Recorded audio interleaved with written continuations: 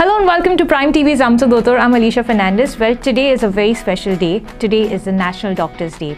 Indeed, a very special day. As we often say, a doctor is near to a God, to all of us. But when today we are discussing about this particular day, indeed, it's a matter of great honor and privilege to have with us the guest for today, who is Professor Dr. Shivanand Bandekar, who is the Dean of GMC. Hello, Doctor. Welcome to Prime TV. Thank you, Alicia. Thank you.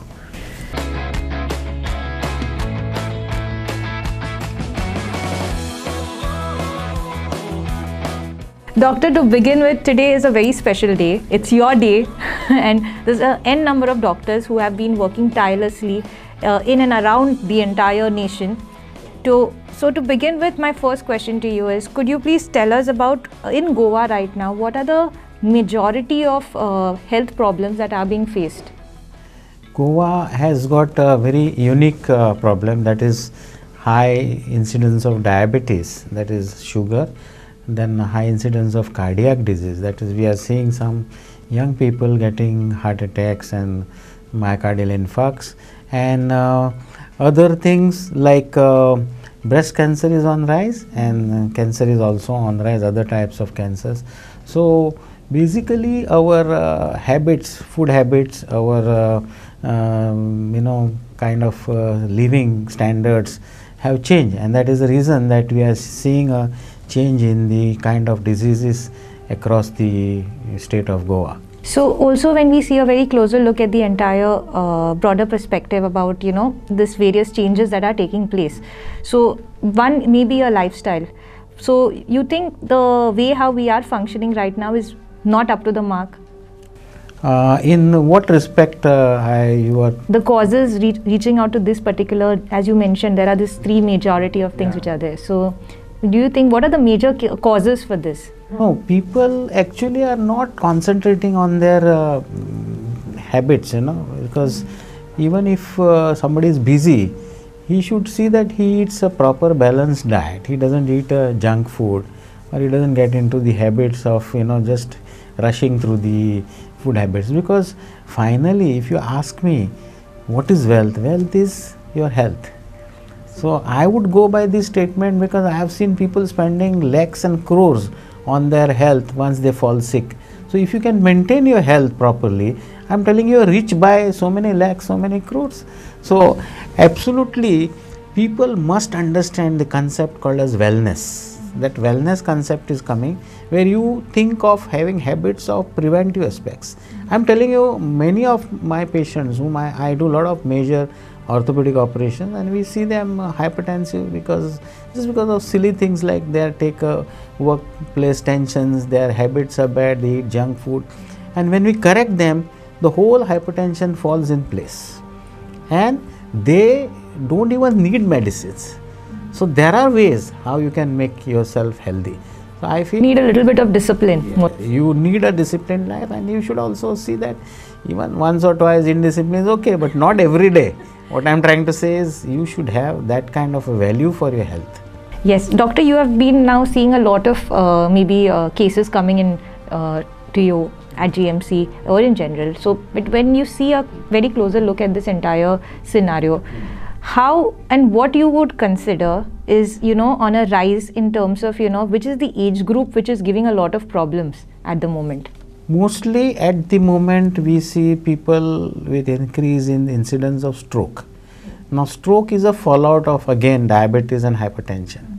If you don't control your sugars, if you don't control your pressure properly, don't monitor them. So last full month we have observed a hypertension month, where we created a lot of awareness. We created CMEs, we went to old age homes, we checked, we did screening. We found out new hypertensive patients, we told them how to have a normal pressure. So if these things are taken care, I feel, and these are seen in little bit of elderly, not necessarily, even now we are getting hypertensive patients at very young age. Okay. Very, very rare to have hypertension at young age. What is the youngest that you all have come across? We have got up to even at 27 years. Oh, okay. Very severe hypertension. Oh. So this is also existing, something new that we are seeing. So I personally feel that that awareness that I should go and check myself whether I'm okay at least once in a year or twice in a year, rather than getting into surprises. Many times you get patients admitted in the ward, never check the sugars, and they are now already 60 and the sugars is somewhere 500 fasting. So doctor, if you could tell us, like, what is the best age that you should start this checkups, like at a regular intervals, or what is the best time that you have to go in for? For a ladies it is different, for men it is different, and for ladies I would consider from age of 45 to 50 one should be doing regular checkups. You will ask me why 45-50, because that is the time they get into premenopausal, and then hormonal imbalance, a lot of symptoms come. So, lot of physiology, body physiology changes at that age. So, one should do every yearly one's test, like you do a routine test like your kidney function, liver function, then sugars and lipid profiles, and all that you should do, see that they are all in normal range. And once in a while maybe you can check your blood pressure with your family doctor, that's enough, and maintain your file. Maybe once in a year, I'm not asking for too much. And in men, definitely 55 onwards, I would consider as a real significant age, because at 60 you become senior citizen, and at senior citizen many people have been detected hypertensive, many of them have kidney issues, many of them have prostate issues. So all that can be prevented if you start doing your checkups at early age. Now, also a majority of problem that comes in now is that with a younger age with their mobile phones. Yes. So, a lot of us, be it our working class, or be it even kids for that matter, the posture has a majority of problem that we're dealing with. So, what would you advise to the people watching? I'm really worried about these mobile phones. Forget the ill effects of the content which is there in that, but also the major issue is posture, and then we call it as ergonomics. It's a new science which has come up. The ergonomics means at workplace also, like how you are sitting and I am sitting, there is something called a scientific chair, scientific table. So that you don't stress your spine, you don't stress your hips and all, and then you don't get into degeneration early.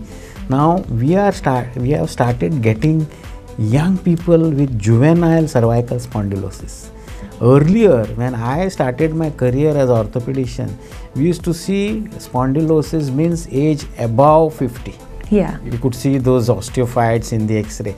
Now we see, because all the time you keep your neck flexed and then you are on your mobile. Yeah. And these people have multiple problems like neck pain, giddiness, and it's really worrisome. So my frank advice is, I don't know what is there in mobile. I have also a mobile, but we use it judiciously only for the right reasons. So people, young generation should realize that they can spend more time on something else, because, and if at all they are forced to work on mobile, then they should ergonomically use mobile. Ergonomics means what? Your cervical spine, if it stays in neutral position, it doesn't suffer a degeneration. If it is flexed or it is extended, it suffers degeneration. So that is ergonomics for cervical spine. There is any rule or something, or there's something that you want to inform the people how we can, avoid it? We need to take breaks. Avoid it means, if you keep your neck bent more than 1 hour continuously, then it definitely, the muscles try to stabilize it. After some time, muscles get fatigued, and then the whole brunt comes on the vertebrae. Okay. And these vertebrae start growing. That's called as osteophytes. So that is an instability position. So I would advise them, see that you don't keep your neck flexed or extended continuously, because you are putting your neck into unstable position. And you try and keep at least in between, you should keep your neck straight so that it remains neutral, no stress on the vertebral column. Okay, doctor, I think there's a lot of things that we all need to take care of, especially when we have mobile phones in the center. Absolutely. And then this is the science of ergonomics, which is a new science. Now there are all these companies like Godrej and big companies which make office furnitures. They are designing furniture as per the ergonomics. Okay, depending upon their body posture. Of course, because I see a lot of tech people, young ladies, young girls, and then boys who start their career on laptop all the time, but they really suffer. Yeah, because the stress level is also there, plus you have more into the work, and that's what happens. That is what has to go, because again, here I would say you may earn thousands and lakhs, but you will spend on your health again. So health is wealth. Definitely, health is definitely wealth. Doctor, one more important question that we would want to know from you is, you have met a lot of patients, and you know, like I know it's very difficult, but when it comes to a mother to choose between the two kids, it's too difficult to choose between any one of them. But in terms of you, what is that one particular case that you remember, like which is the a landmark case in your journey so far?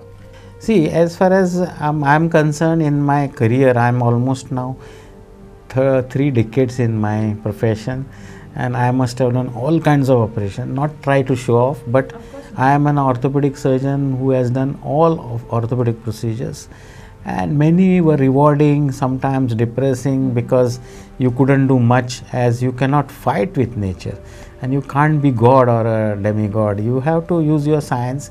But there was one patient where we re-implanted. Almost the leg was cut, and we put it back, we sutured all the vessels, and that was taken up. Because I know the best of the artificial limb could not give you the ant crawling sensation on your body. It is your own limb if you can preserve, and that is my job. Traumatic amputations to re-implant is a big thing that I remember, and I have done those operations, and I am happy about it, because these operations really, because even the small vessel is intact, I have preserved the limbs.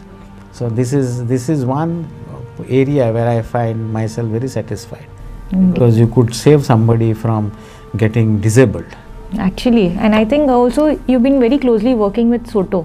Yes. Where, if you could just tell our audience what is Soto and how it has been. Soto is a new concept where we give organs to the patients who are on end stage. And in Goa, kidney failures are rising.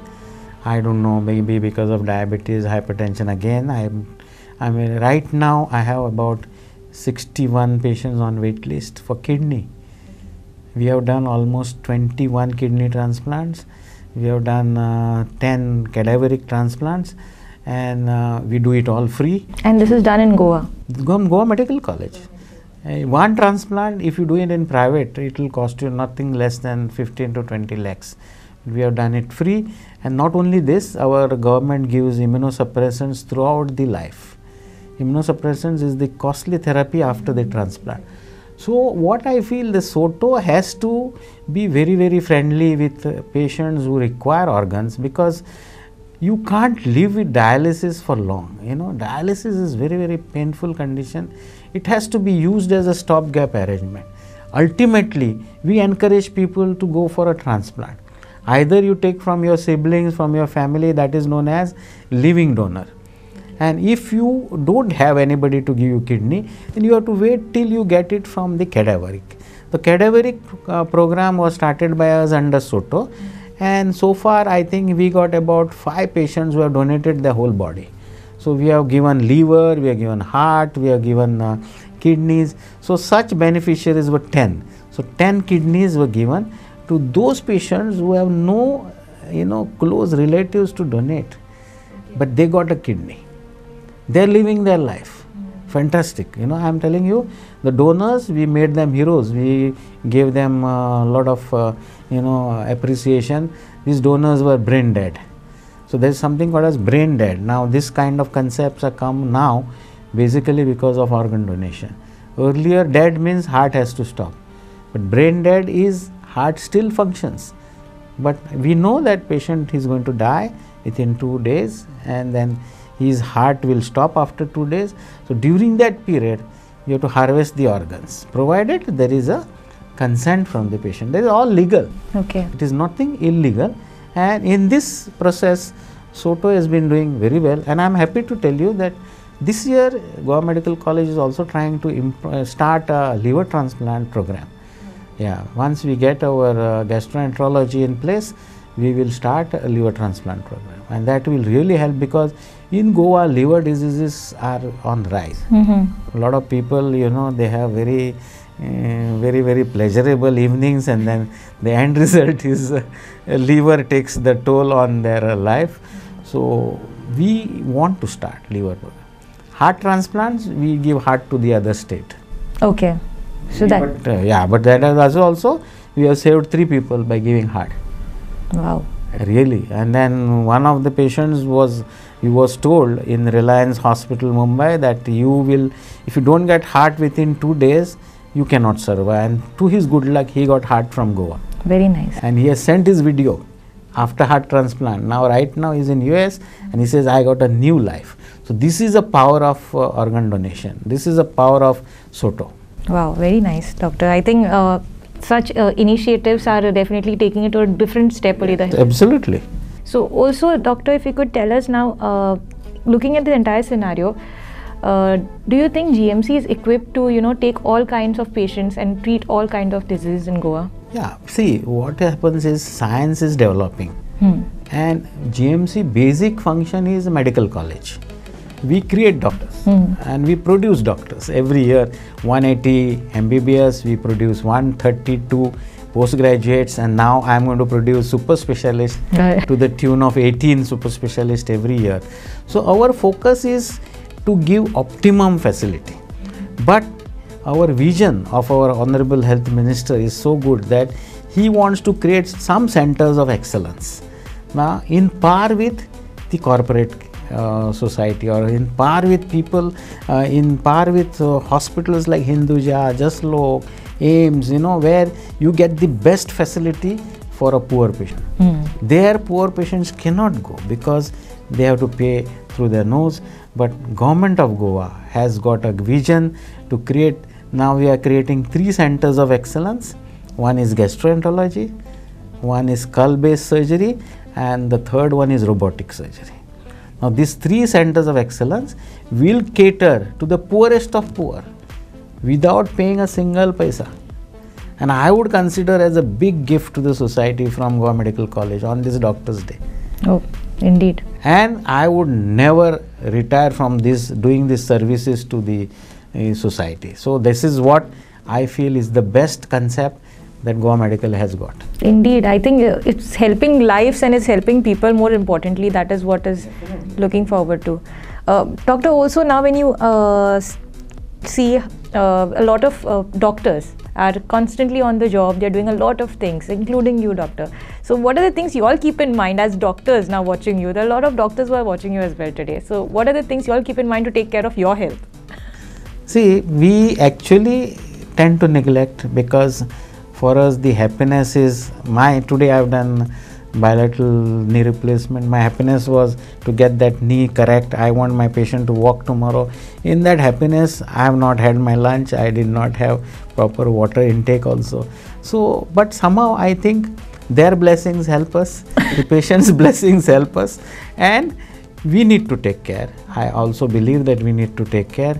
I'll tell you the story of one cardiologist. I don't want to take his name in Mumbai. He was so famous, but he neglected himself and he died of heart attack. He was advised by the another cardiologist, you better take CABG, that is open heart surgery, get your coronaries bypassed and then you will survive. He did not take care, and one day he got a massive cardiac attack, heart attack. So this also is seen in doctors, but there is always a doctor, when he looks at himself, he will always at back of his mind, he will also have I should take care, I should take proper diet. There are many doctors who are very disciplined. I appreciate them. In spite of the busy schedule, they maintain their health very well.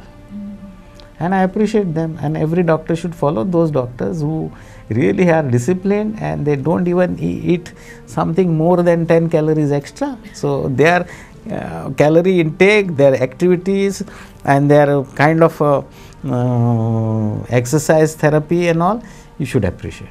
And this is what, but it is not with 100% doctors. Some doctors are too busy, some doctors tend to neglect, and some doctors just being carefree with their life. But my advice to all doctors today is that you please be disciplined, at least after certain age. Take care of your health, have a balanced diet, do some exercises, and do routine checkups periodically. Definitely, doctor. I think this is something which everybody needs to take care. And finally, it's the Doctor's Day. And today's day, we want to salute all the doctors over here, including Dr. Dean, who have been doing amazing job at the Goa Medical College. And I think it is growing to leaps and bounds with the facilities that it has. And with under your guidance, maybe it will be to a different level from the years to come. It is a teamwork, Alisha. I always take my HODs together, and all my doctors are with me. If somebody needs my help, I am there, and when we need their help, we call them. So Goa Medical College is a big teamwork, and you need a team leader who can take everybody together and finally create miraculous results and give good services to people of Goa. Indeed. Thank you so much, Doctor, for taking time off and coming to our studio. It was great having you here, and on the entire Goa, we want to say a huge thank you to you on this National Doctors Day. Thank you so much once again, Doctor. Thank you, thank you. Well, on this note, we come to an end of this episode. Keep watching your favorite channel, Prime. Keep watching Prime.